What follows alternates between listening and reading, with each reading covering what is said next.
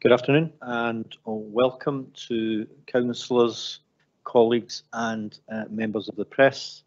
Can I extend a very warm welcome to everybody to this, the first meeting of this new council following the recent local government elections.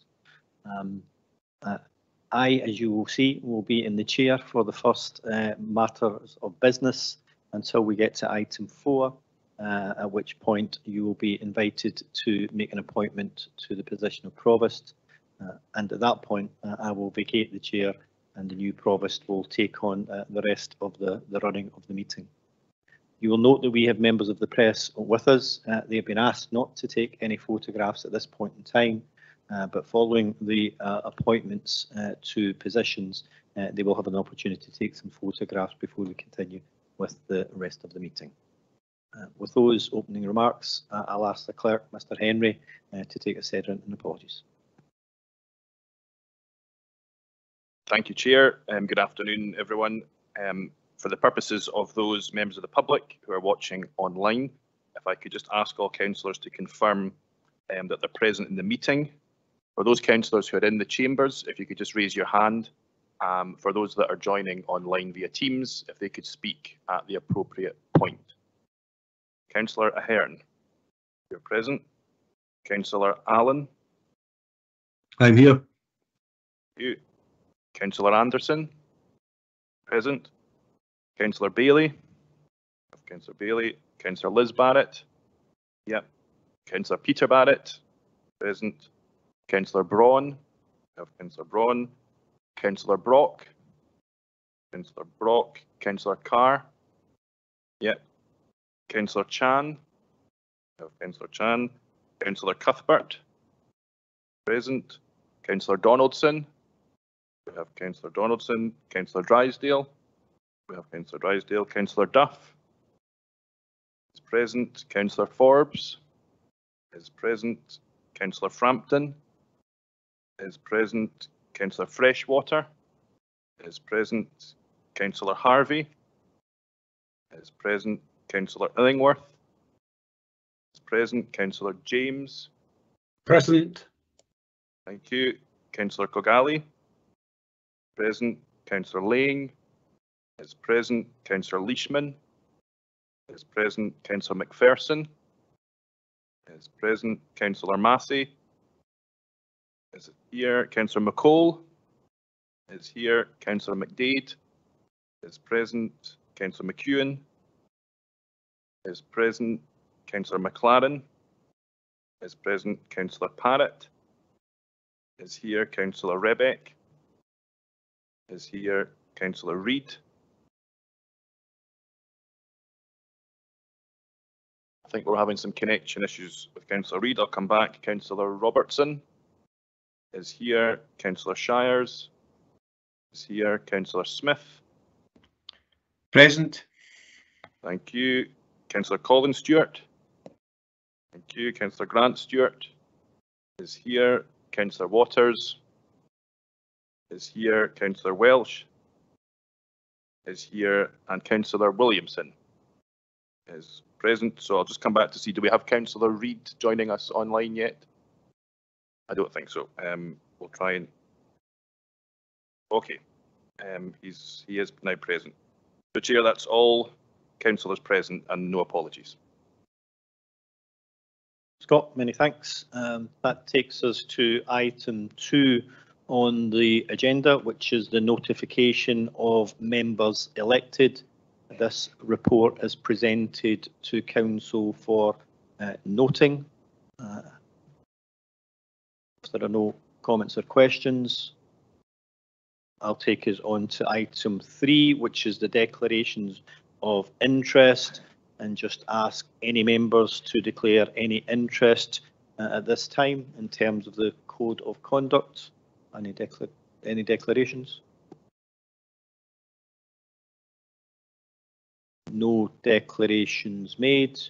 Takes us to item 4, which is the election of the convener of council. And at this point, I would like to invite nominations to the position of convener. Are there any nominations to be made? Councillor Brock. Sorry. Chief Exec, I would like to nominate Councillor McDade as convener of the council.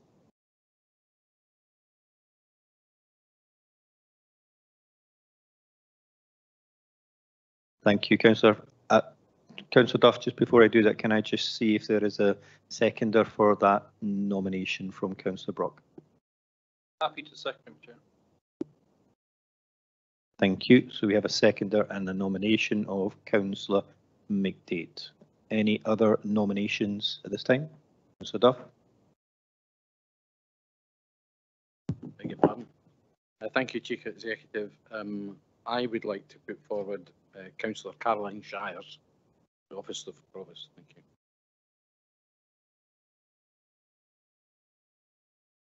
Thank you, Councillor Duff. And I take it you have a seconder? I'd like to formally second that. Thank you. Any other nominations at this time? And if not, unless the movers wish to speak to that, I'm inclined to go straight to a vote on the two nominations. So the first of those nominations is for Councillor McDade. And I'll just hand over to Scott in terms of managing the vote. Thank you, Chair. So just to confirm that we have a motion from Councillor Brock, seconded by Councillor Cuthbert, to agree that Councillor Xander McDade be appointed convener of the council. We have an amendment from Councillor Duff, seconded by Councillor Braun, that Councillor Caroline Shires be elected convener of the council.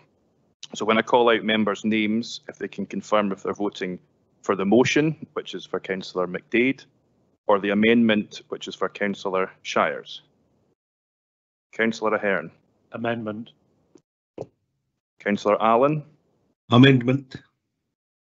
Councillor Anderson. Councillor Bailey. Abstention.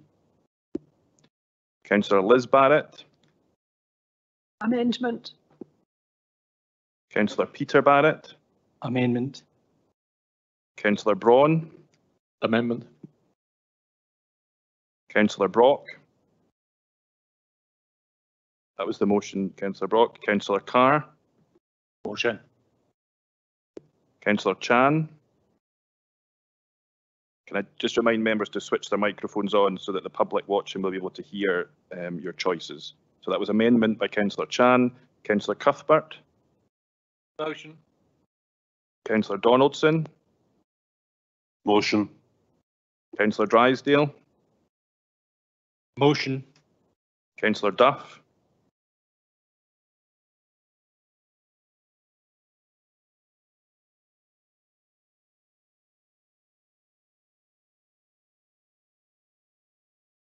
Amendment.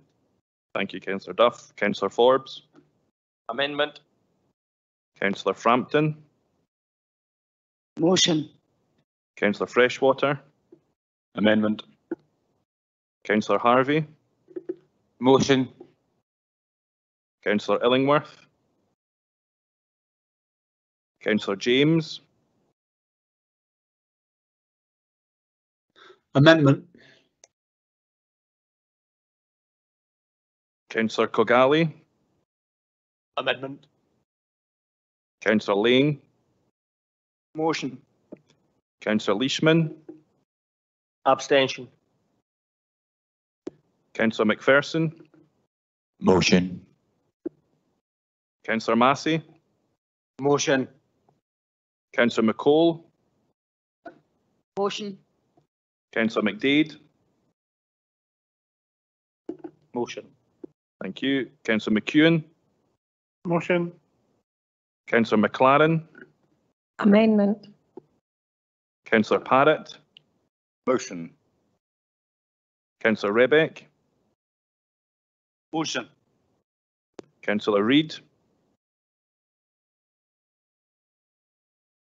Do we have Councillor Reid?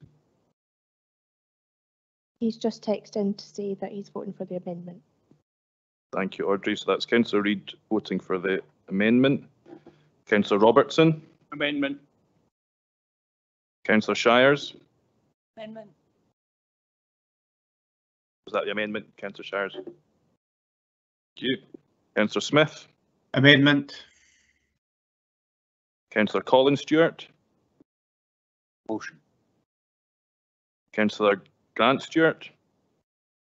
Motion. Councillor Waters. Motion. Councillor Welsh. Motion. And Councillor Williamson. Motion. Chair, I have 20 votes for the motion, 18 votes for the amendment, and 2 abstentions. So Councillor McDade is elected as convener of the council.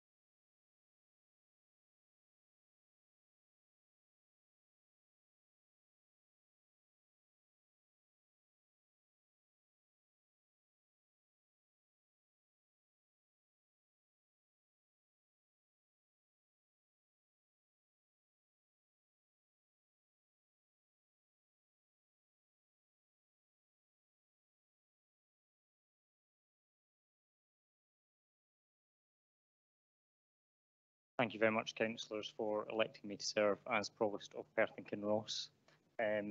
As councillors who are here in the previous term will be aware, I strongly believe in upholding the standing orders and intend to do so without fear or favour.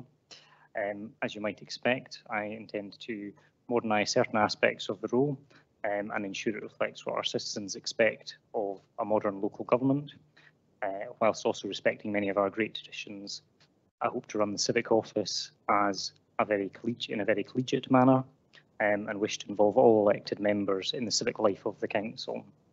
I wish to thank my predecessor, Provost Malloy, for his service to this council for the past 5 years. And finally, I'd also like to take this opportunity to express our condolences on behalf of the council to the family of former Perth and Kinross Provost Alex Murray, who died last week. Former Provost Murray served as Provost between 1988 and 1992 and was an SNP councillor for Aberfeldy. We now move on to item 1. And I'll invite Councillor Duff to contribute. Thank you, Provost. I would just like to take the opportunity to congratulate you on your election to this historic office and to wish you well during your time in the chair. Thank you. Thank you very much, Councillor Duff, for those warm words. It is appreciated. We now move on to item 5, members, the election of a deputy convener of the council. I have a motion in respect of this item. Councillor Drysdale. There are 2 parts to this item. First, the council has to agree there is going to be a deputy provost, and then I'll seek nominations. Are you wishing to move a motion on the first item or the second item? Apologies, too fast on the trigger. I wish to nominate someone. Okay, thank you very much. If I can ask the clerk to perhaps put a motion up for.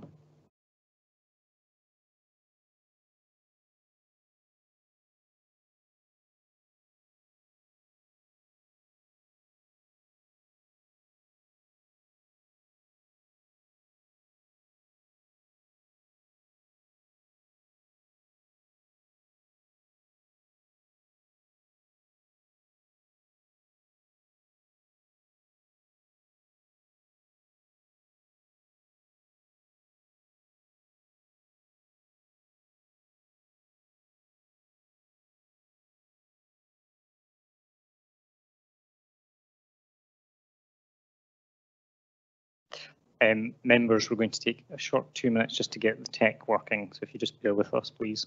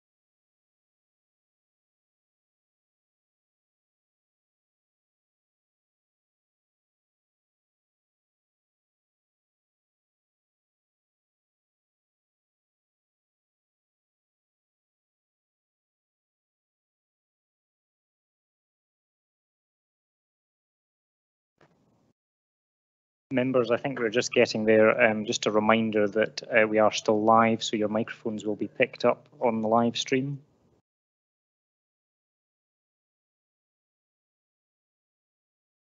Okay, members, there is a motion in terms of item 5.1 on the screen for you, and this is a very slightly amended version. So we did have hard copies, but this is slightly amended, incorporating a tweak request by Councillor Duff, which I'm happy to incorporate. This motion sets down that we will have a deputy convener of the council to be known as Deputy Provost, as provided for in section 4.2 of the Local Government, etc. Scotland Act 1994, to hold office until the next ordinary election of the council, unless they cease to be a member of the council before that date or are removed from office in accordance with council's standing orders. Part 2 is a further resolution to appoint bailies, which obviously are a historic office that have served for hundreds of years within this area of Scotland and indeed wider Scotland, and it sets down the terms for those offices of the bailies and indeed notes the nominations that we have received so far for bailies, one from each political group. I'm going to invite Councillor Parrott to second this motion. Second. Are there any amendments? Councillor Peter Barrett. Thank you, Provost, and congratulations on your appointment of Provost in Perth and Kinross. I wish you all the best in that role of civic leadership for our area. Provost, I want to make it clear that the Scottish Liberal Democrats group has no objection in principle to creating and appointing bailies to assist with representing the council and conducting its civic duties. We want to support and approve the move to create bailies today. But rather than rush to appoint those bailies now, we believe that it would be best to defer the appointment so that further work can be done on the detail and a paper brought back to the next council. As you know, I only received the detail of the number of the bailies and how the Provost yourself proposed that they were to be nominated from yourself on Monday afternoon. And prior to that, Councillor Lang had only spoken to me about the proposal for bailies in very general terms. So I think this may be the first test for the council and its administration of its commitment for inclusive decision making and allowing for all groups to contribute to the shaping of our future. I think that 48 hours notice of this proposal doesn't meet with the new standards that I was expecting. And as the council has managed since the reform of local government without bailies, and we haven't had any for the 19 years I've been a councillor, I don't think that there's a specific urgency that we have to nominate those today or have it as an urgent item. You know that I wrote to you in the hope that we could agree to defer this matter until the next council meeting to allow for a formal report to be brought to the council. And I think that this short delay would allow for the preparation of full job descriptions and duties for the bailies and consideration of the criteria for their appointment, which could include length of service, geographical spread, gender balance, in addition to political spread. And that may identify the need for more than 5 bailies. And I appreciate that you, Provost, are strongly in favour of 1 bailey from each council group, but I think a deferral would allow for a proper examination of how other councils do that. I asked, for example, my colleague Councillor Fraser McPherson in Dundee City Council how bailies are selected in our neighbouring authority. Fraser was appointed when the criterion was for councillors to have 15 years unbroken service. That was amended when there weren't sufficient bailies of that service duration to make it 15 years cumulative service, and that was further flexed to allow councillors with 14 years service in order to achieve the number of bailies required to conduct the duties. But length of service is certainly not, but a political balance is certainly not what drives the appointment of bailies in that authority, although I know that there are other authorities which do. In Edinburgh City Council, for example, the duties of bailies are to represent the council and promote the city, to meet, host and entertain organisations and individuals from all backgrounds and all corners of the globe. In large gatherings such as conferences, receptions or dinners, to make a speech on behalf of the city and to the reply to any toasts to the city. Their duties are also to meet and mingle with as many people as possible at events and to be identifiable by wearing the appropriate civic insignia. So the reason why I believe that members should be furnished with a job description and duties is so that there is clarity about what they're expected and required to do in that role. I don't intend to demean the abilities of anybody in this chamber, but some people may be very comfortable speaking at large conferences, receptions and dinners and working the room as they meet and mingle, and others may be less so, or they may require training. And I think people should have a clear idea of what they're entering into before they do that. And as I say, I don't believe that there is any need to rush this through today. And I think that we should take a bit more time to ensure that we get the right people in the right place and portray the right public face of this council to people in Perth and Kinross and to visitors. Thank you. So my amendment is that we defer part 2 of your motion, Provost,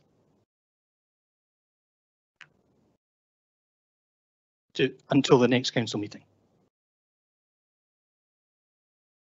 Thank you, Councillor Peter Barrett. Councillor Liz Barrett to second the amendment. I formally second the amendment. Thank you very much. Are there any further amendments? No. Okay. Councillor Peter Barrett, would you like to sum up for your amendment? No, thank you. I have a comment from Councillor Duff.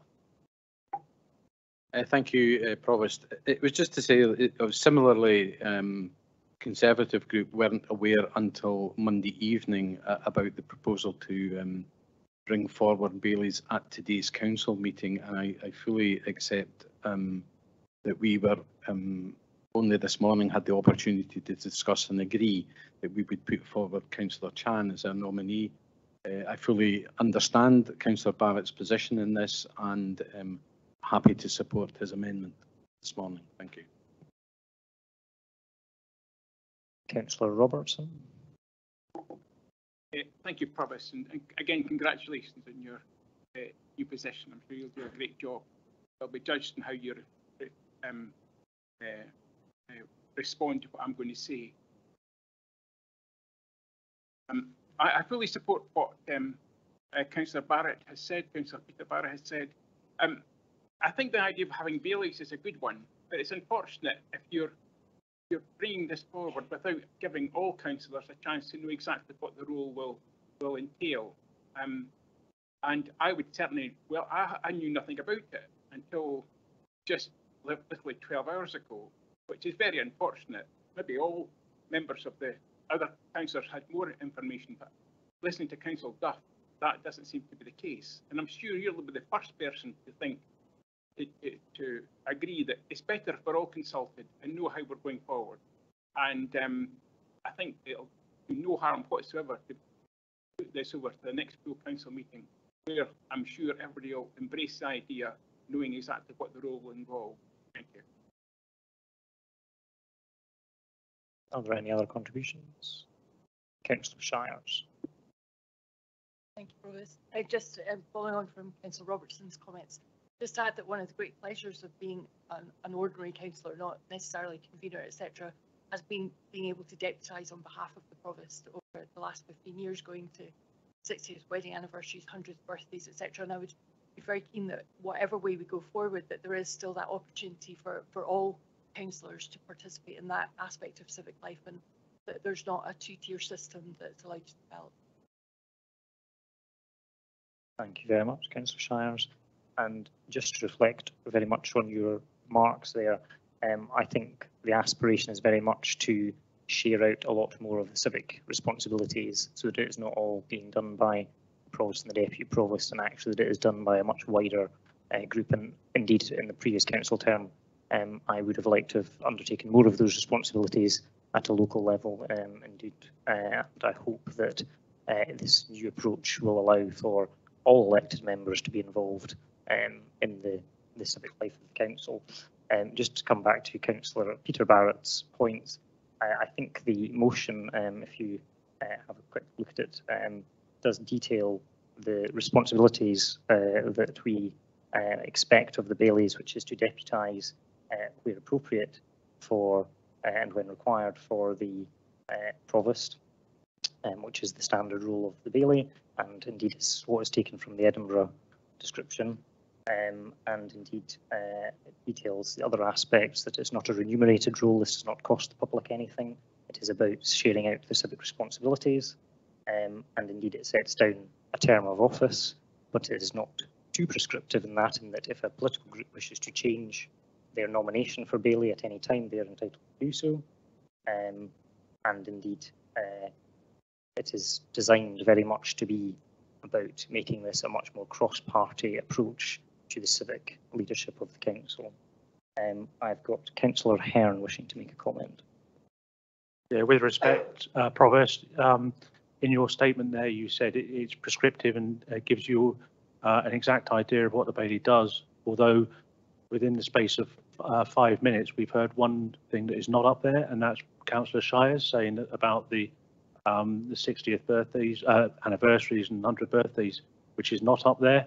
I'm sure if we could all think about it, there are other things. So I think Councillor Barrett's amendment to have it written down properly instead of just a verbal assurance from yourself would go a long way to understanding exactly what the bailey position is. Thank you, Councillor Hearn. Indeed, in line with what Councillor Shires had said about all members being involved in a lot of that, I would not see that as being restricted to the bailies. And indeed, I would hope that yourself, who has indeed undertaken events in the last few weeks, would continue to do so, even if you're not nominated as a bailey, and indeed all elected members will do so. Are there any other contributions?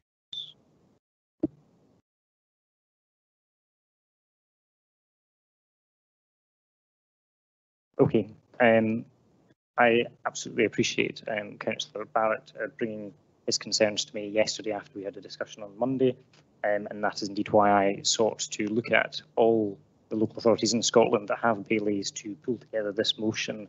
Most of them have a 1 or 2 sentence description, and I have lifted quite a bit and adjusted it for our locality here.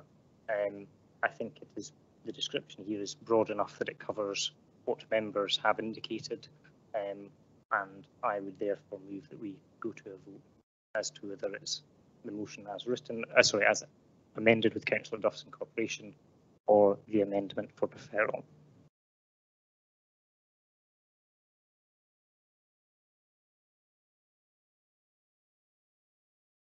Provost, just to clarify, my motion was only for deferral of part 2 and that we would be nominating a deputy provost under part 1. Thank you very much for that clarification, Councillor Barrett.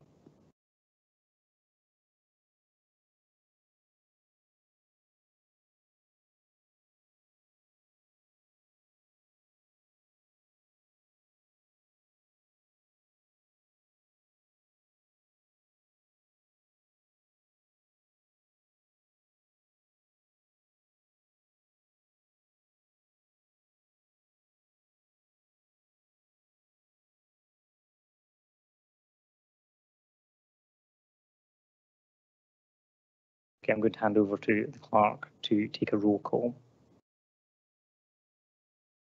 Thank you, Provost. So just for clarification, what we're dealing with now is in relation to the motion from the Provost and the amendment from Councillor Peter Barrett. The motion from the Provost, seconded by Councillor Parrott, is as shown on the screen at the moment.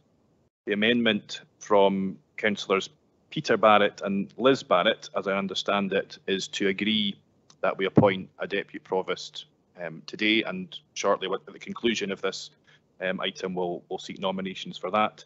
However, the amendment is in relation to the appointment of further bailies, and whilst you agree in principle, your amendment is to defer this for further detail and consideration in relation to criteria and job description, and that this would be brought back to the next council meeting in June for a final decision. That's correct. Thank you. So again, councillors, if I can now ask you whether, if I read out your name, whether you're voting for the motion by the Provost or the amendment by Councillor Peter Barrett. Councillor Ahern. Amendment. Councillor Allen. Amendment. Councillor Anderson. Sorry, could you repeat that, please? That's the amendment. Councillor Bailey. Motion. Councillor Liz Barrett. Amendment. Councillor Peter Barrett. Amendment. Councillor Braun. Amendment. Councillor Brock. Motion. Councillor Carr. Motion. Councillor Chan. Amendment. Councillor Cuthbert. Motion. Councillor Donaldson. Motion. Councillor Drysdale. Motion. Councillor Duff. Amendment. Councillor Forbes. Amendment. Councillor Frampton. Motion. Councillor Freshwater. Amendment. Councillor Harvey. Motion. Councillor Illingworth. Amendment. Councillor James. Amendment. Councillor Kogali. Amendment. Councillor Lang. Motion. Councillor Leishman. Motion. Councillor McPherson. Motion. Councillor Massey. Motion. Councillor McCall. Motion. Provost. Motion. Councillor McEwen. Motion. Councillor McLaren. Amendment. Councillor Parrott. Motion. Councillor Rebeck. Motion. Councillor Reid.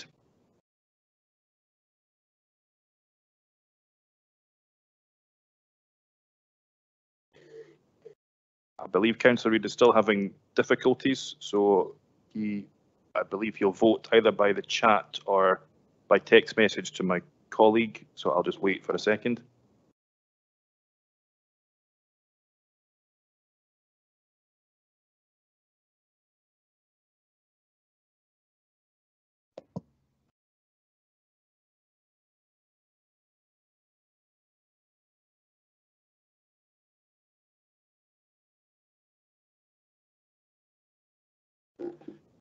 Councillor Reid's confirmed via the chat and Teams that he's voting for the amendment. Councillor Robertson? Amendment. Councillor Shires? Amendment. Councillor Smith? Amendment. Councillor Colin Stewart? Motion. Councillor Grant Stewart? Motion. Councillor Waters? Motion. Councillor Welsh? Motion. And Councillor Williamson. That's the motion. Provost, we have 22 votes for the motion and 18 votes for the amendment, so the motion is therefore carried. Thank you, Scott. Therefore, we will now call for nominations for the position of Deputy Convener of the Council. Councillor Drysdale. Thank you, Provost, and congratulations on your appointment. I have enormous pleasure in nominating Councillor Parrott for the position of Deputy Convener of Council. Thank you very much, Councillor Drysdale. Councillor McEwen. Yes, I'm happy to second that motion. Thank you very much. Are there any other nominations? If there are no other nominations, then Councillor Parrott, you are duly elected as Deputy Provost of the Council.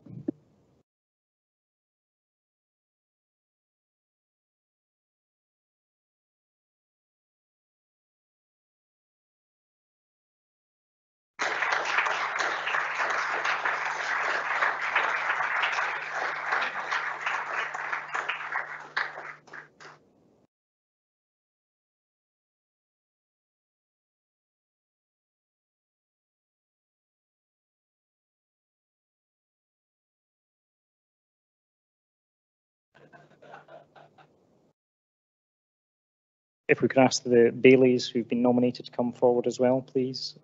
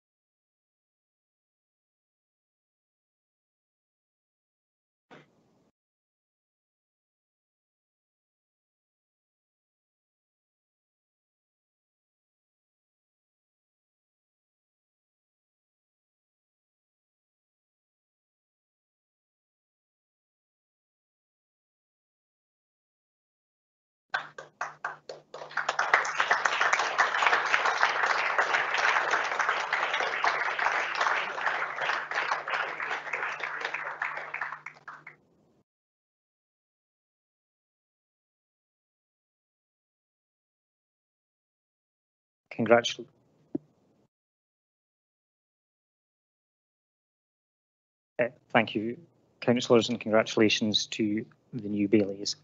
I now would like to move on to item 6, which is political decision-making structures, and I'd like to invite the Chief Executive to introduce the report.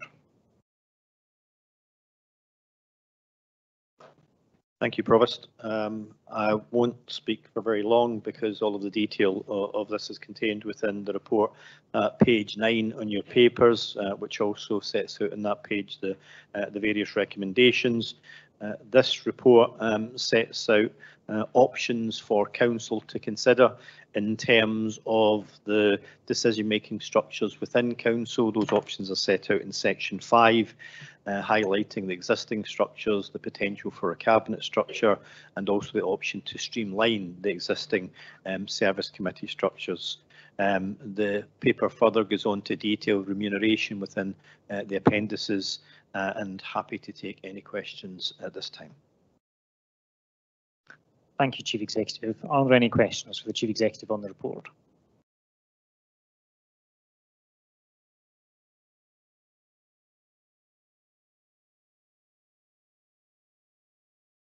No, I'm not seeing any questions.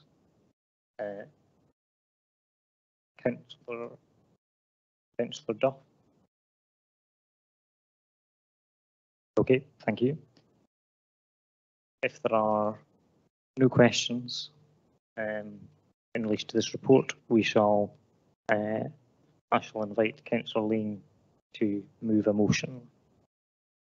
Thank you very much, Provost, and I'll add my congratulations to all those others within the chamber on your appointment, and I think you've got able deputy. I'm sure you'll have able assistance from all the Baileys and other members of the members of the elected members to carry out civic duties. I think it's a good idea to have it spread as far, and the people who are most invested in whatever the subject or matter are actually attend. So, Provost, I was wondering if we could pass around the names for the various committees, and I was wondering if you'd be indulge me in rolling in number 6 and number 7 paper, so as we can do the outside bodies at the same time and pass them round all the elected members.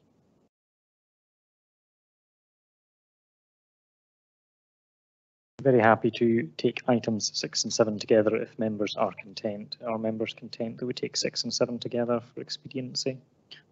Thank you. If committee services can circulate that, I'll just give them a couple of minutes to do that.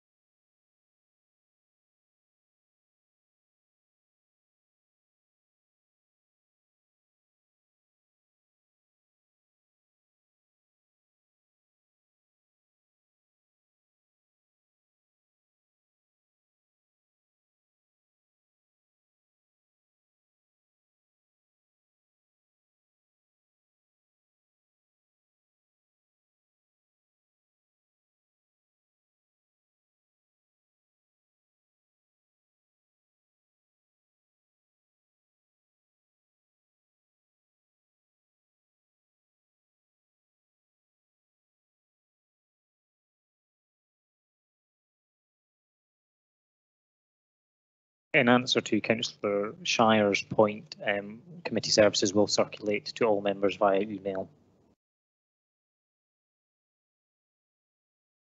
They will also be added to the council website for public visibility.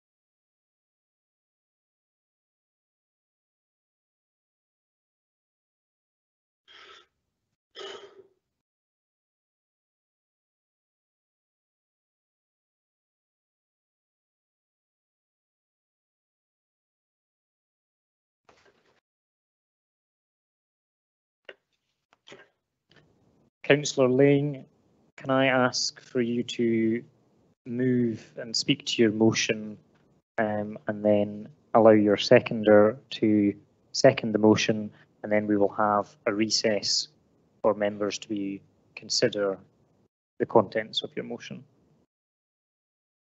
Thanks. Very happy to do that, Provost.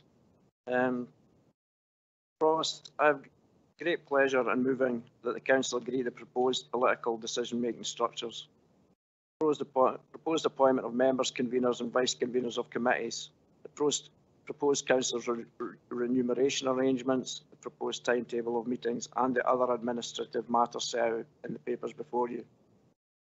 This is a new dawn for this council and I look forward to working with all elected members as we strive to fulfil the expectations of the people who have put us here, the voters of Perth and Kinross.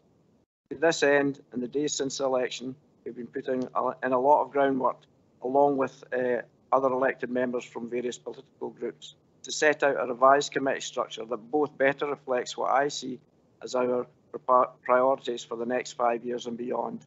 It allows for more inclusive and wider representation of views of elected members across all political groups, so that we can make the best decisions we can on behalf of everyone who calls Perth and Kinross home. SNP proposals also reflect the various opposition parties across the chambers, We are determined to do all we can to ensure a collegiate approach to business, accepting there will always be political differences to be expressed, but also proposing conveners and vice conveners from across the political spectrum who we feel are the best for these key jobs driving forward our agenda for the next 5 years. For clarification, the post on line 13 of the schedule of remuneration is for scrutiny and performance role only. I'll now pass over to my colleague and deputy, Eric Drysdale, to comment further as he is seconding this motion. Councillor Drysdale. Thank you, Provost. Colleagues, this council is faced with enormous challenges moving forward. The cost of living crisis, fueled by rising inflation and rapidly escalating energy costs, presents huge difficulties to very many people in our society, especially the most vulnerable. These same economic conditions also confront this council, which must now look to balance its own books while prioritising measures assisting those individuals and families most in need. We do inherit a massive and fast increasing structural financial deficit from the previous council, and so we will face difficult choices and decisions in the weeks, months and years ahead. We also face the challenges of climate change, housing, social well-being and learning, while also optimising our environment and maintaining and developing our infrastructure. Fortunately, this council is blessed with some extremely able officers who are able to advise the political administration that the voters of Perth and Kinross have put in place. But we also absolutely recognise that we do not have all the answers. That is why it is vital that we seek to engage the collective wisdom of all elected members of all political persuasions. We do not claim to have a monopoly on wisdom. Equally, we need to ensure political balance across all lead roles while also ensuring that all opposition groups are able to play an active role not only in decision making but also in scrutinising the performance of the council over the next 5 years. We firmly believe our proposals in these papers will facilitate these key imperatives. We have sought to increase membership of key committees, thereby enabling this wider range of views to be expressed by elected members. And we have also very much recognised the views of councillors in the last term and those elected on this occasion, that by maximising the number of meetings on a Monday and a Wednesday, more elected members will be able to regularly attend those committees to which they will shortly be assigned. We shall carefully consider proposals for a revised scheme of administration reflecting these changes, and will bring these forward for consideration next month. Provost, I am delighted to second this motion and trust that all elected members will share my desire that we move forward in a collegiate manner to tackle the considerable challenges that lie ahead for all of us. Thank you. Thank you, Councillor Drysdale. Councillor Peter Barrett has a point of clarification he would like to raise. Yes, thanks, Provost. I'll be happy to be guided by you as to when it should be answered, but I did have a query regarding the outside bodies, ALIOs, boards and joint committees slate that's been issued, and that is with regard to Perth Harbour Board, where I appear to have been omitted, and I understood that there were 6 nominations to the Harbour Board in the template that we were asked to complete. So. Thank you, Councillor Barrett. Leader of the Councillor Lane, even. Councillor, quite happy if that omission has slipped past us, Councillor Barrett, to have you included as the 6th member if there were 6 there before.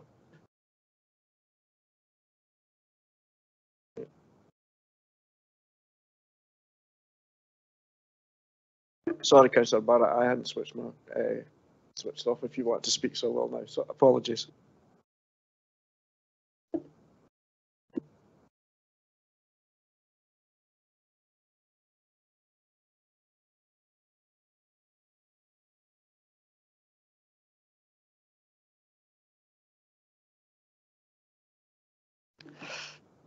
Members, we have moved a motion and therefore questions aren't normally taken. However, given the nature of the discussion, I'm happy to take questions as points of clarification for Councillor Lane to answer if they're phrased in that way, if that's okay, in which case Councillor Duff and then Councillor Forbes. Thank you, Provost. Yes, it is a point of clarification. It's in relation to the arrangements for the Kinross local committee. This was initially set down as a trial, and I think it was a year, but I would seek confirmation of that, which I think may take it beyond the dates as per the second part of the arrangements for the committee, but I would just like clarification on that and whether we can competently decide on the second convener, vice convener within that timescale. Thank you. Councillor Lane. Yes, thank you. That was with discussions amongst the Kinross elected members. I believe the trial period is going very well. But if it was to be decided to discontinue, then these positions would fall with the discontinuation of the area committee pilot. So it was just to give some continuity and to show that we were willing to move around between all elected members from all parties if it was to move forward. So it was just a sense of direction, Councillor Duff. Councillor Duff, are you? Yeah, no, thanks. To say I'm not contesting the actual details in it. It was just whether we could make that decision, given that we haven't decided to continue the trial beyond it. But I'm happy enough with the explanation that's given. Thank you. Thank you, Councillor Duff. Councillor Forbes. Thanks, Provost, for the opportunity to ask a question on this. I'll perhaps make a comment later about why we're still handing out screeds of paper when everyone's been emailed this, but I'm interested in the name changes to the various committees. I'm wondering what that will actually mean for people on the ground. What will the actual difference be to the committees? For example, just picking one out, Performance Committee, what would that actually mean? Councillor Lane. I think that all the committees and the names description are to make people inside this chamber, we recognise what they are meant to be.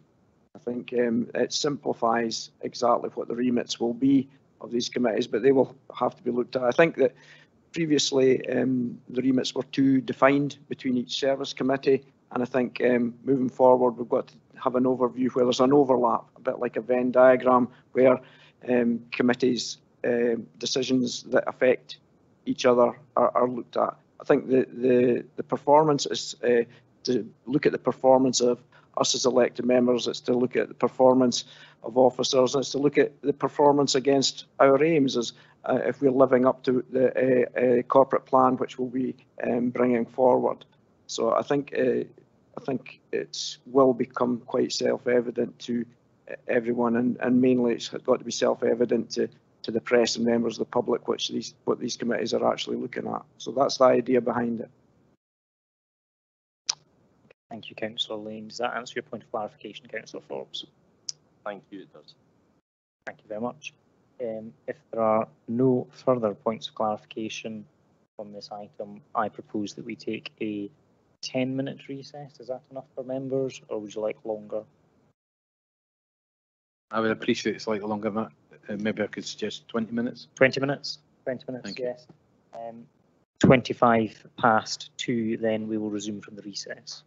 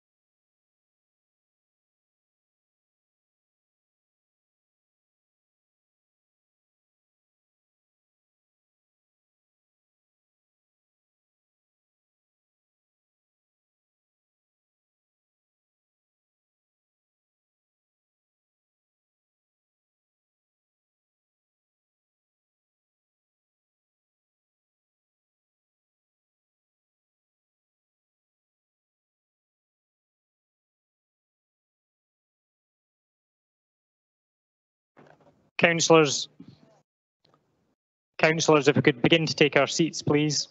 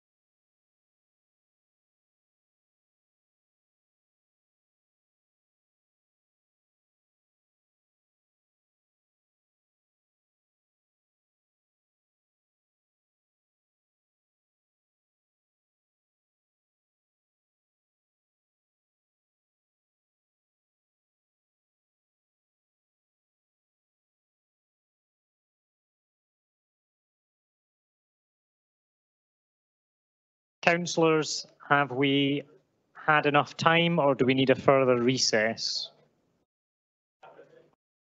Are we happy? Had enough time? Yes. I'm seeing nods of agreement. I think we're therefore ready to resume then. Okay.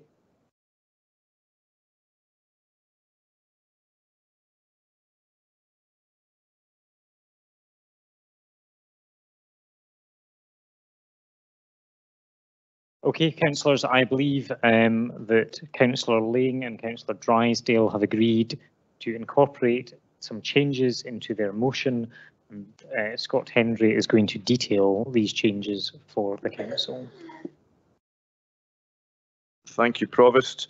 So just to clarify, following discussion in the recess, some revisions to both the list of committee memberships and the outside bodies. In relation to the licensing committee, the vacancy will be filled by Councillor Eric Drysdale.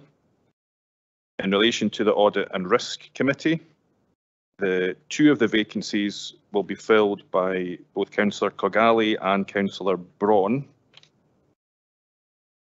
In relation to the membership of the Climate Change and Sustainability Committee,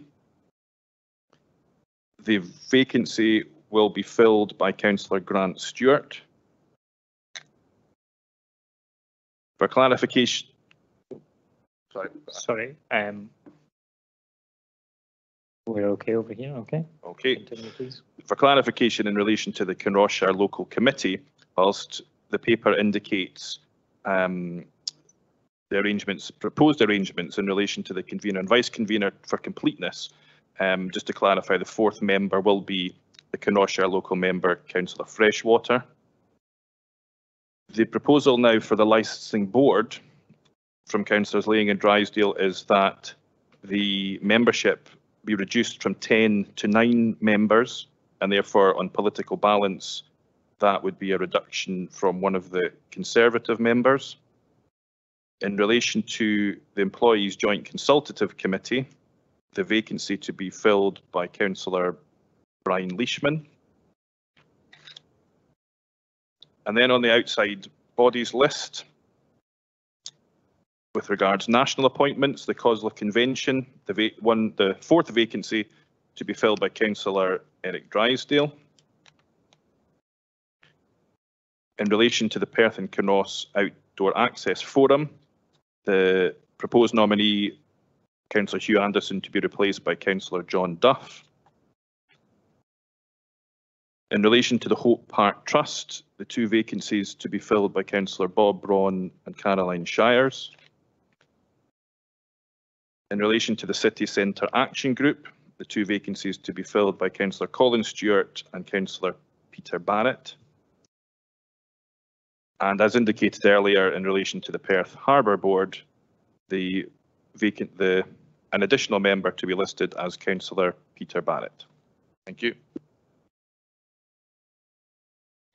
Okay, thank you very much. Councillor Lang and Drysdale, can you just confirm that covers your incorporations to your motion? Happy with that, Provost. Thank you. Councillor Duff. Thank you, Provost. It was just in relation to the licensing board reduction from 10 to 9. I've sat on this board for the last, 4 years, I think, as I've been a councillor. And obviously this is a non-party political board, which doesn't split down political lines at all in relation to the matters that come before it. And even with the 10, we did at times find difficulties in getting a quorum for that board. And if we reduce it to 9, then there's a possibility that that will be even a harder job. And I would just ask the leader of the council to reflect on that as to why it needs to be 9 and not 10. Thank you. Okay, thank you, Councillor Duff.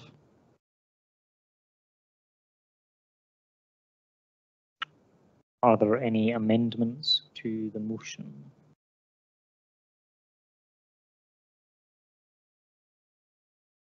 I'm not seeing any amendments to the motion. Councillor Duff, do you have an amendment?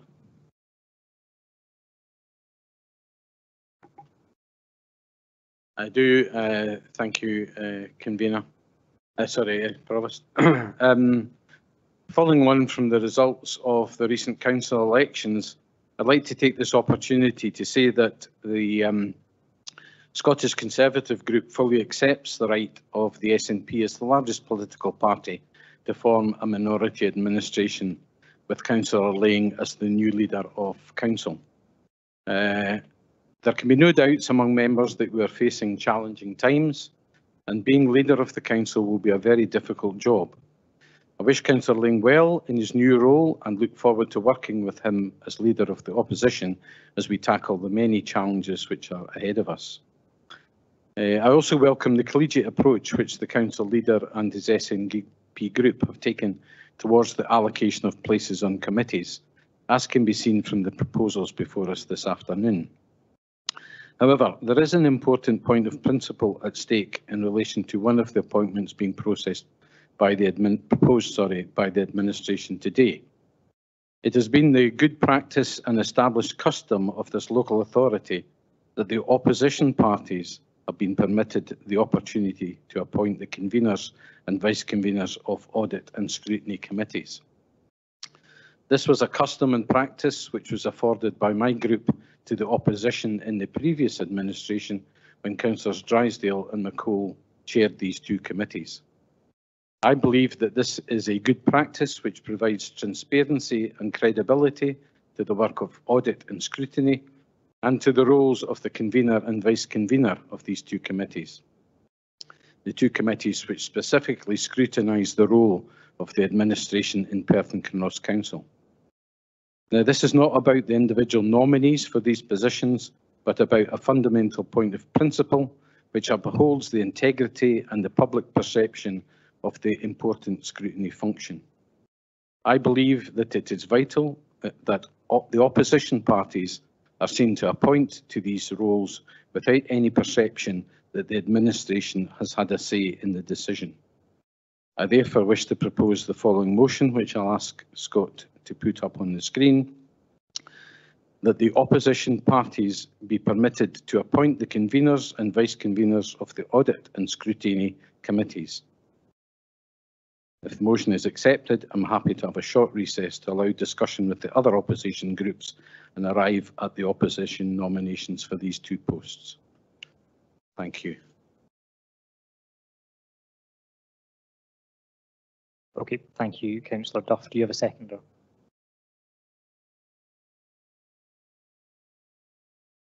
I'm happy to formally second. Okay, thank you, Councillor Braun.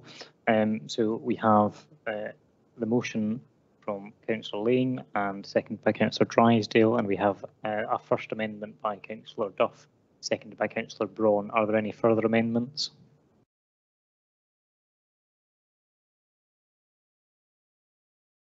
Sorry, Convener. Yes, one further amendment, given we've incorporated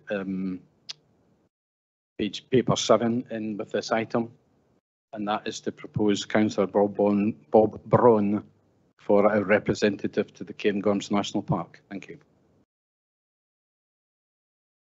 Okay, thank you. So are you incorporating that into your amendment then? Yes. I'm happy to second that. No. So I need Councillor Braun to agree to incorporate that into the amendment. I'm happy with that. Yes. Thank you. Therefore, we have a motion and an amendment. I'm going to pass over to Scott Hendry, who will detail the terms of the motion and the amendment. Convener, sorry, Provost, I would like them to be taken separately, please. Thank you. In terms of standing orders, Councillor Duff, amendments would be run off against each other. So, and you have moved both.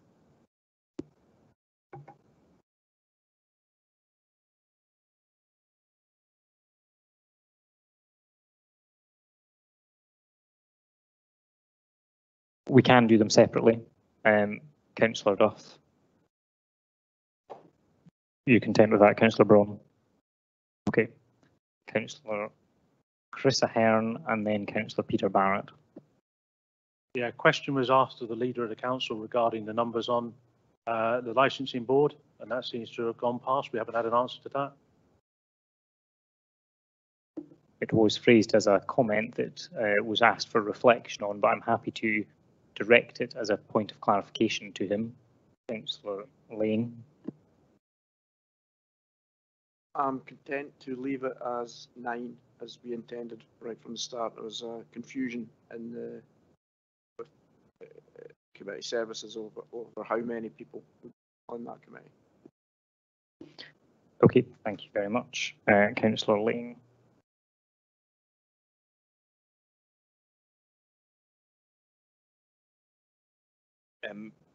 Councillors Duff and Braun, can I then clarify if your amendment stands as is, or if you wish to make a further change to it based on that response, just for clarity? No, I'm happy to reduce it to 9. I was just trying to make the comment that it could cause us difficulties as a council or a licensing board going forward, but we'll adjust our number accordingly and we'll come back with one to be deleted. Thank you. Okay, thank you. Councillor Peter Barrett, do you have a point of clarification? It has now been clarified. Thank you very much. Are there any other comments or points of clarification the members require? Councillor Ahern. Yeah, just to clarify then, we're going to remove Councillor Duff.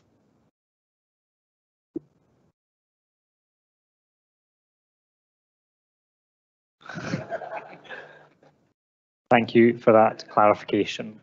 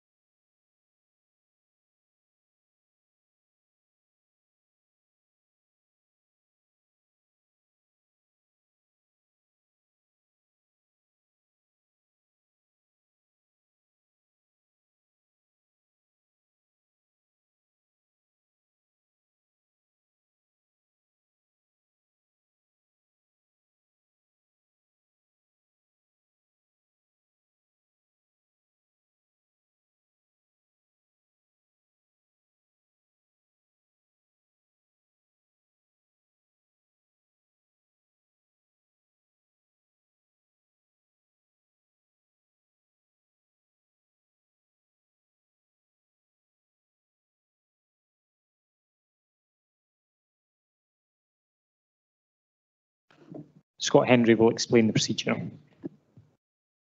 Thank you, Provost. So just to clarify, following a request in terms of standing orders, in terms of how we'll deal with the different parts of the amendment, we will first of all deal with the first part of the amendment that was proposed, and then we will deal with the second part. So we have the motion from councillors Laying and Drysdale, which as amended, and I confirmed that when we came back from the recess. The first part of the amendment that we'll deal with now is from councillors Duff and Braun, which is as follows.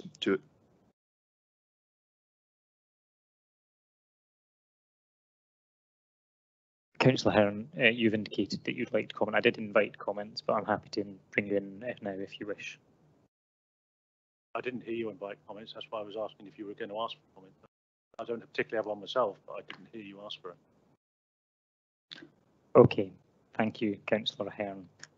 For a second time, if there are any comments, Councillor Forbes. Thank you, Provost, for allowing comments. I mentioned earlier that I'm quite disappointed to see so many screeds of paper flying around, given that we are now all technology and training in abundance to help us with this. So I was hoping that one of the things you might have done in the early days of being Provost is to forbid paper in the chamber. So you might be able to think about that for the future. In regard to Councillor Duff's amendment regarding the issue over who appoints the convener of scrutiny, I will certainly be supporting him, as you would imagine. I think for the administration to put forward and support someone who is, I believe, getting an enhanced payment package from them would be nothing short of a democratic outrage. So I will most certainly be supporting Councillor Duff's amendment in this vote. Thank you. Thank you, Councillor Forbes. Councillor James. Yeah, thanks. I'm just at a loss as to why a quasi-judicial committee licensing board, why we have to remove a member. The times I've sat on that board over the last 5 years and we've been struggling to make it quora, that I can't see what the reasoning is behind making it 9 instead of 10 members. Surely I'd rather see 12, 13 people on it, because like I said, it's quasi-judicial. And with that in mind, why somebody from my own group has to come off? I'm at a loss. Thank you, Councillor James. The Licensing Scotland Act only permits between 5 and 10 members on the licensing board. So it's up to the council to determine what number between 5 and 10 they wish. The motion currently is for 9, but obviously if anyone wishes to propose an alternative, that is much their prerogative. I'm seeing no further indications for comments. Last call. Okay. Scott Henry will now outline the procedure for these votes. Thank you, Provost. If I can just come back to Councillor Forbes' point about the paper, I think it was felt, due to the unique nature of the statutory meeting and the knowledge that there would potentially be further changes, we felt it would be helpful purely on this occasion to have paper copies. However, it is the intention to continue with the technology, and I know that members have had training, and we would hope that very much in terms of access to meeting papers, any motions and amendments, that we would continue the practice that we developed over the last few years to use things electronically, and we're happy to give any further training to members, and I'm happy that Councillor Forbes has agreed to be a champion of paperless meetings. So just to clarify, again, we have the motion from Councillors Laying and Drysdale, and we have the first part of the amendment from Councillors Duff and Braun, which is as follows. To agree the motion, however, in accordance with established custom and good practice, that the opposition parties be permitted to agree the conveners and vice conveners of the now audit and risk and scrutiny and performance committees. So if I can ask members to indicate, whilst we deal with this first part, whether they're voting for the motion by Councillor Laying or the amendment from Councillor Duff. Councillor Ahern. Amendment. Councillor Allen. Amendment. Councillor Anderson. Amendment. Councillor Bailey. No vote. Councillor Liz Barrett. Abstain. Councillor Peter Barrett. Abstain. Councillor Braun, Amendment. Councillor Brock, Motion. Councillor Carr, Motion. Councillor Chan, Amendment. Councillor Cuthbert, Motion. Councillor Donaldson, Motion. Councillor Drysdale, Motion. Councillor Duff, Amendment. Councillor Forbes, Amendment. Councillor Frampton, Motion. Councillor Freshwater, Amendment. Councillor Harvey, Motion. Councillor Illingworth, Amendment. Councillor James, Amendment. Councillor Kogali, Amendment. Councillor Lang, Motion. Councillor Leishman, Abstention. Councillor McPherson, Motion. Councillor Massey, Motion. Councillor McCall, Motion. Provost, Motion. Councillor McEwen, Motion. Councillor McLaren, Abstain. Councillor Parrott, Motion. Councillor Rebeck. Councillor Reid again was having technological issues in joining, but I believe he's able to post in the chat. So if I can now ask Councillor Reid to indicate his vote in the chat if possible, and there may be a slight delay, so I'm happy to wait a short time.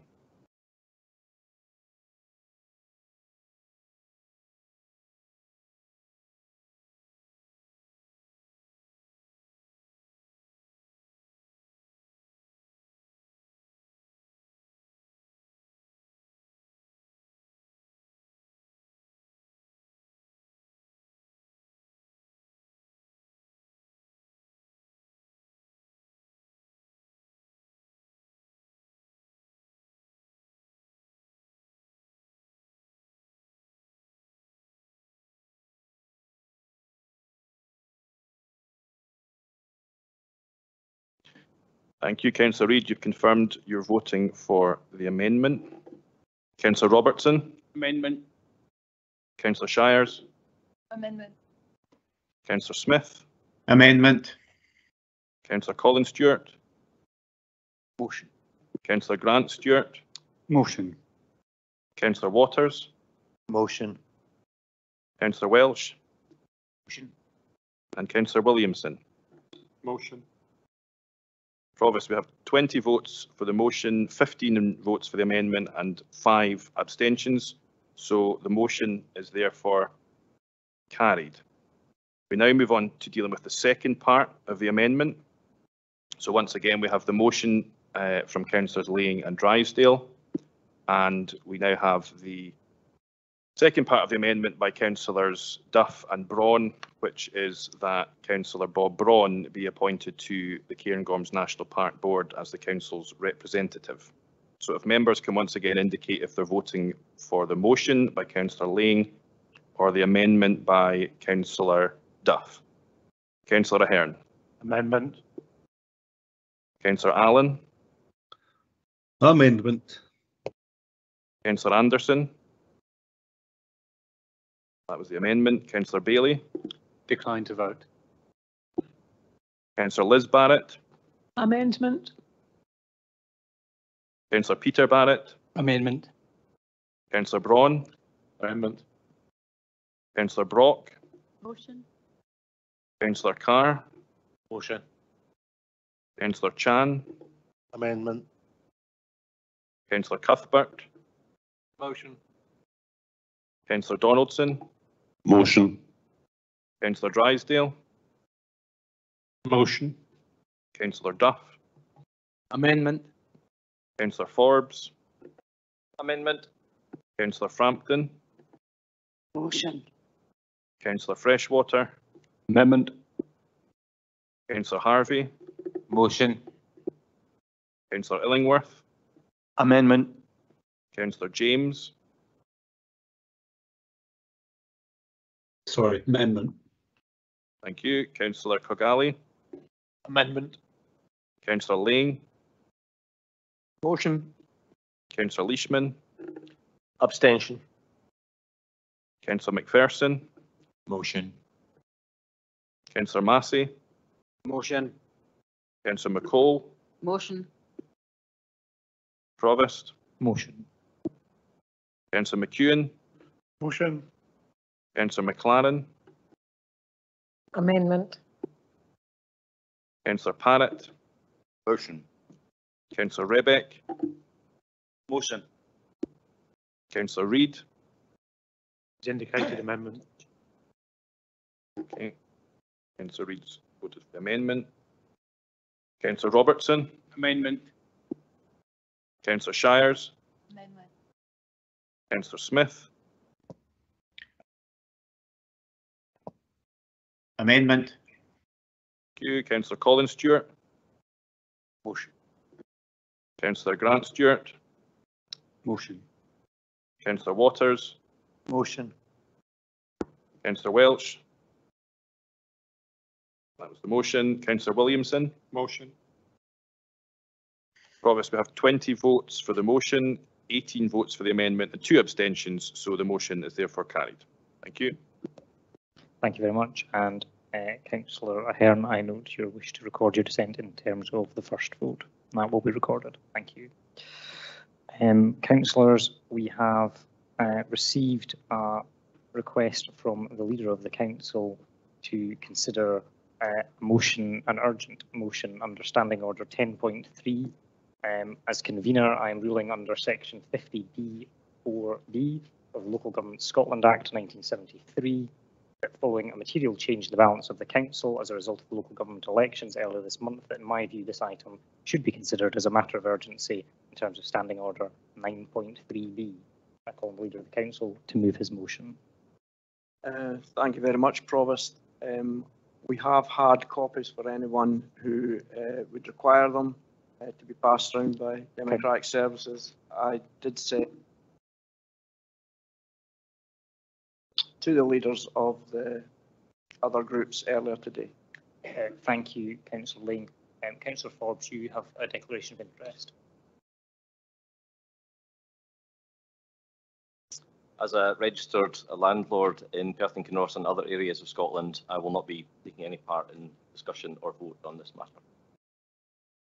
Thank you very much. Councillor Forbes, will you be leaving the chamber or are you staying in the chamber? I'll stay in the chamber, but I won't participate. Okay, thank you. Councillor Shires. For the same reason as a registered landlord. Thank you, Councillor Shires.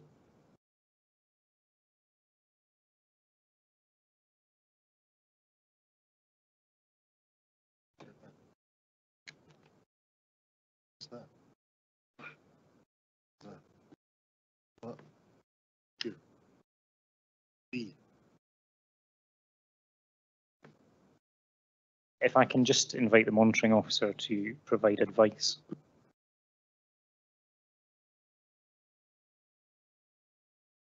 I'll take Andy Chan's declaration of interest and then the monitoring officer will provide advice. Yeah, I've got a declaration of interest as well.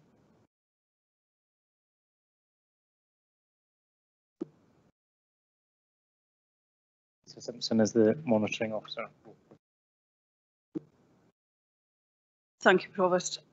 In terms of the revised code of conduct, it is recommended that those who have declared a financial interest in this paper should actually leave the chamber and not participate. But there is a small room just to the back if you just want to go through there, and we can come and get you when the item's been determined. I've got another declaration of interest. Sorry, I have to declare an interest too. Okay, thank you.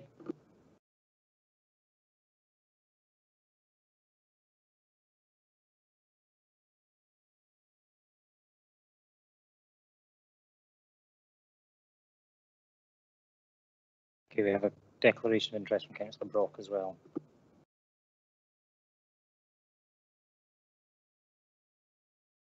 Are there any other declarations of interest? Okay, thank you very much. If the Leader of the Council would like to speak to his motion. Thanks very much, Provost. After discussion with relevant officers, I've decided to bring this motion to Council today. It is intended to help address the cost of living crisis that residents of Perth and Kinross are facing. Evidence has shown that the impact of the COVID-19 pandemic has had the greatest impact on those children, young people and families who are already experiencing disadvantage. Provision of food and fun activities during holiday periods has been shown to have many benefits for those who are disadvantaged. Such activities predominantly seek to provide children, young people and families with access to food and enriching activities. However, research has shown that the benefits of attendance at these activities also enables children, young people and their families to socialise and meet and make new friends, engage in learning new skills and increase their engagement in physical activities. By providing this additional funding now, officers will be able to plan for such provision in the October, Christmas and Easter breaks.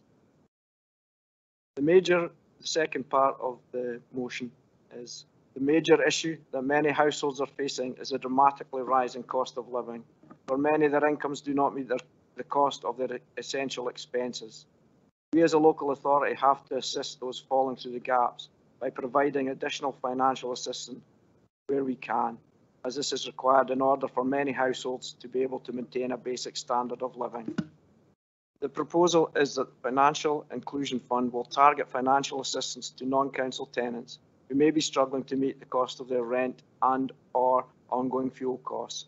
And in terms of fairness and best use of council resources, the Welfare Rights Team would undertake a comprehensive benefits check to ensure applicants are receiving full statutory entitlement before a payment is made. This would also ensure that all residents of Perth and Kinross, irrespective of housing tenure, have access to available funding should their circumstances meet the criteria. Thank you, Councillor Lane. Do you have a seconder for your motion? Councillor Bailey. Thank you, Provost. I'm very happy to second this motion, which will see this council make a significant difference for families in need.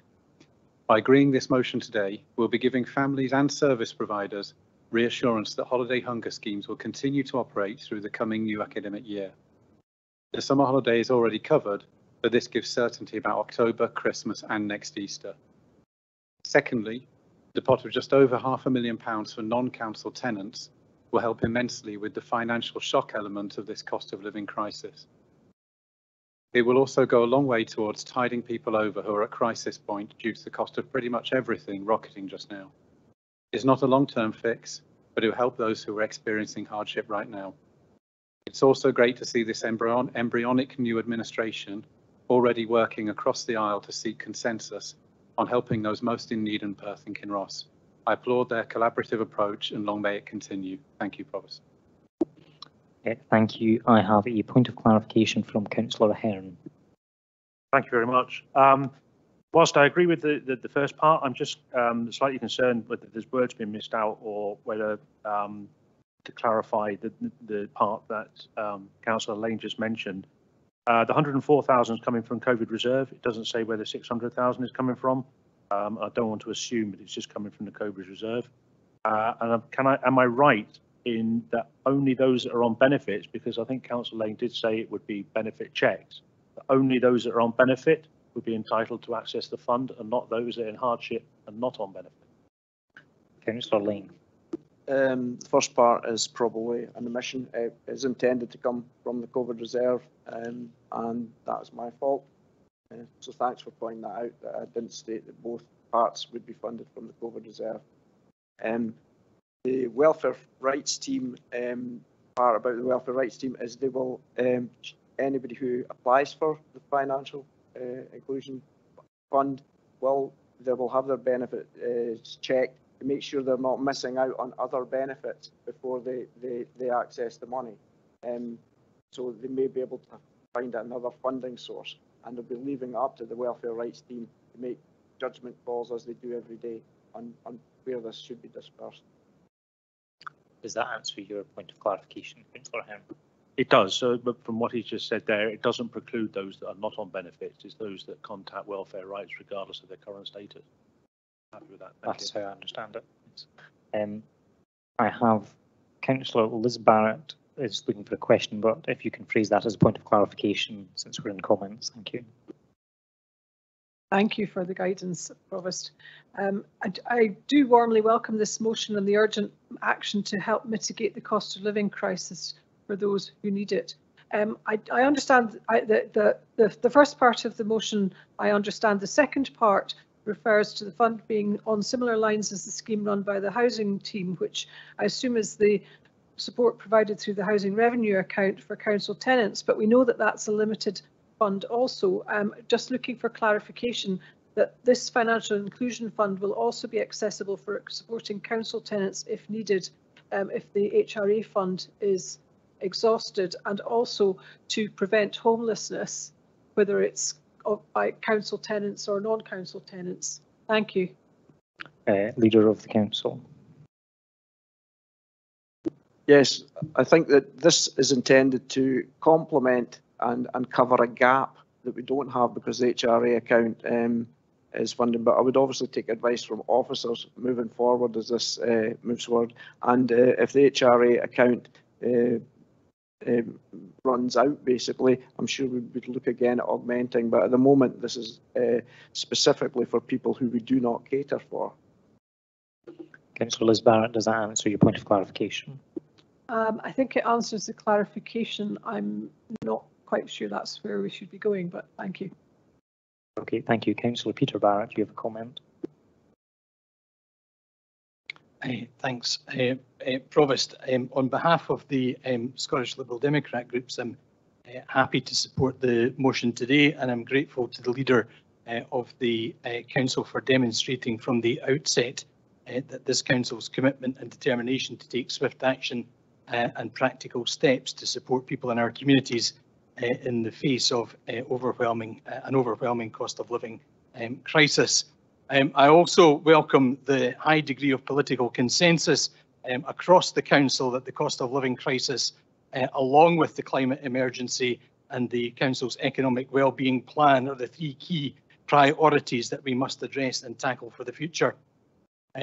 Provost, as housing convener in what seems now like a lifetime ago in the last council, I led the introduction of the Resilience Fund to support council tenants in debt and in arrears, largely due to circumstances outside of their control and because of the way that universal credit was introduced, delaying payments to tenants for weeks and putting them into unnecessary and avoidable arrears.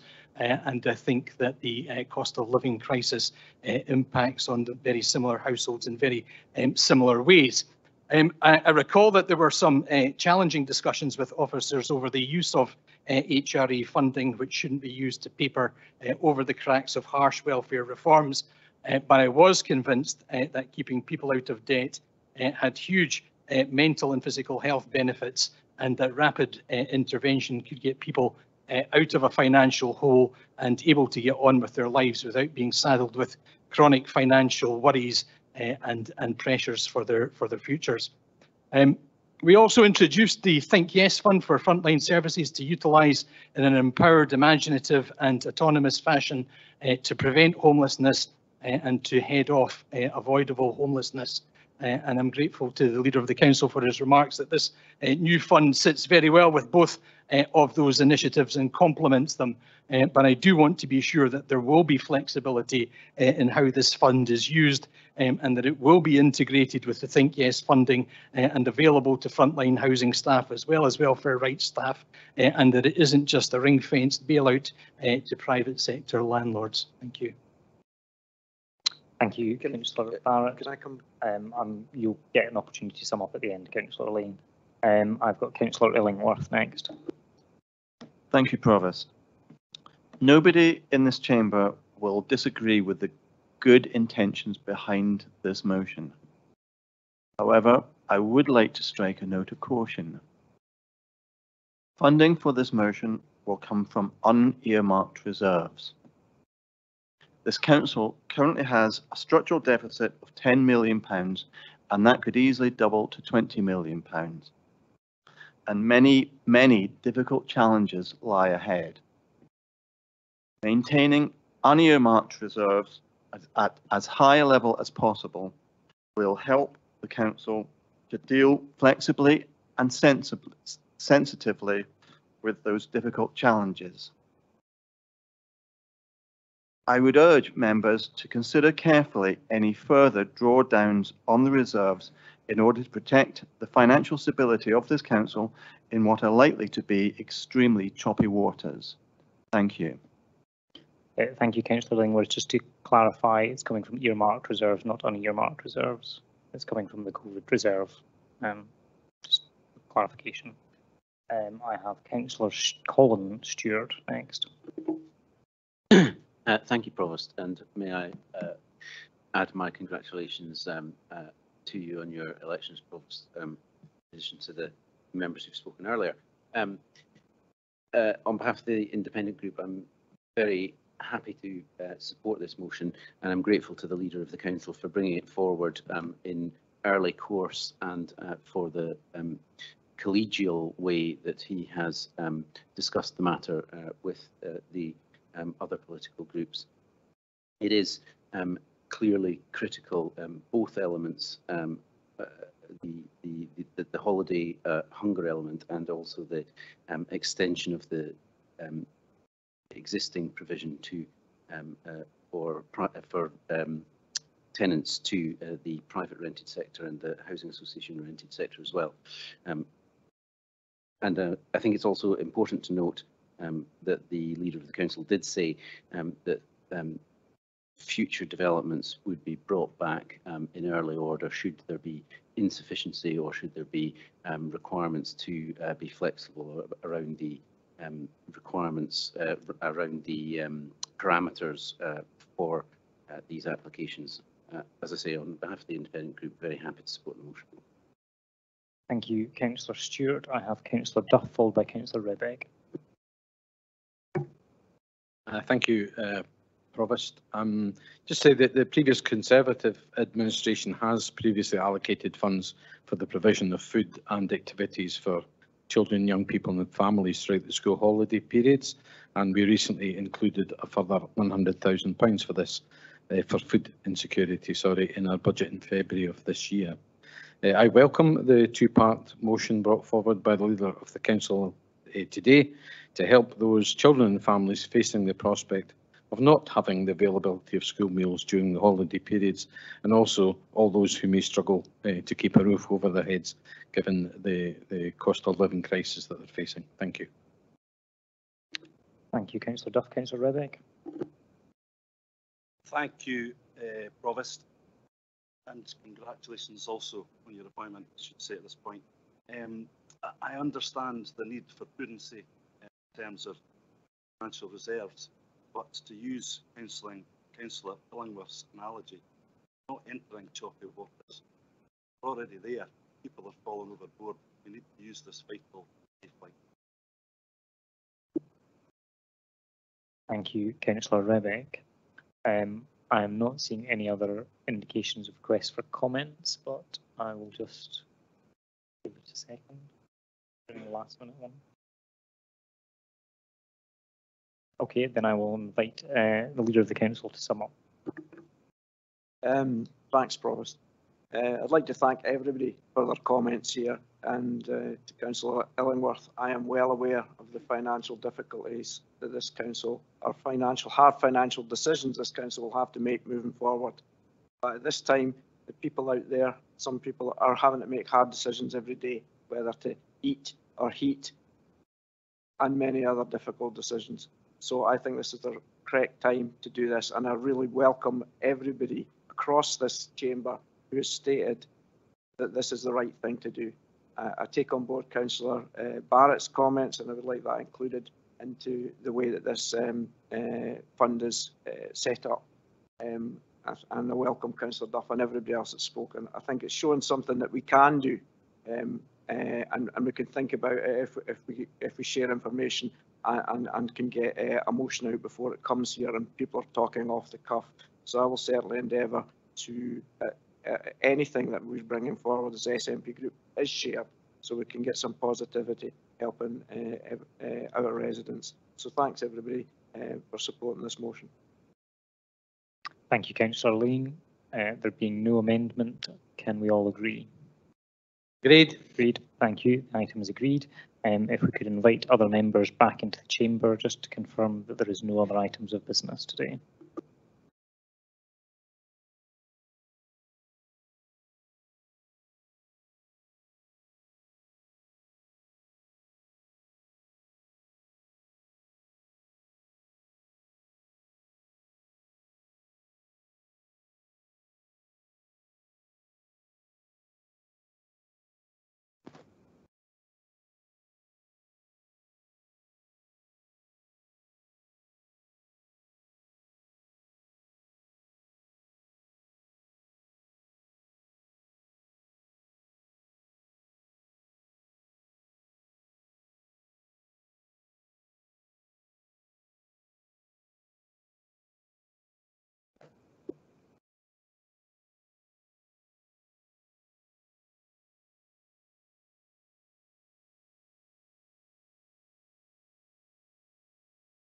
Okay, councillors, thank you very much for bearing with us this afternoon. The Head of Legal and Governance wishes to make a quick comment, and then I will just check that other members don't have any other items of business. Councillor Barrett has made a request.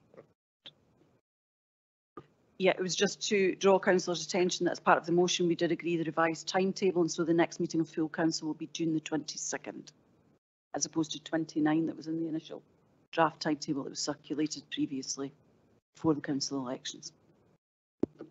Thank you very much. Councillor Barrett. Thanks very much, Provost. I wanted to apologise to Councillor Barrett for not taking the opportunity earlier to congratulate him on his appointment as Deputy Provost. I've worked with Andrew as a ward colleague, worked with him as convener of the Perth Common Good Fund, and also packing food parcels in the food bank for 6 months during lockdown. I think Andrew will make a huge and telling contribution towards the civic life and the civic contribution of Perth and Kinross Council, and I wish him all the best in his post. I would concur with all of that.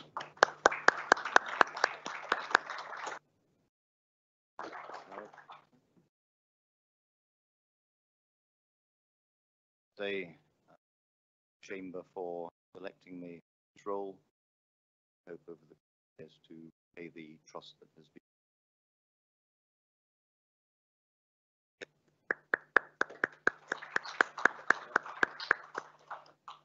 Councillor Duff. Thank you, Provost. I had hoped to make a similar comment earlier, but unfortunately we'd moved on before you noticed it. But likewise, Councillor Barrett, Deputy Provost, I would like to give you all the heartiest of congratulations on behalf of the Scottish Conservatives. I'm delighted that you've taken on the Deputy Provost role and look forward to working with you in that capacity. Thank you. Thank you. Any further? If there are no further comments, members, thank you very much for your attendance this afternoon. We will meet on the 22nd of June. Thank you.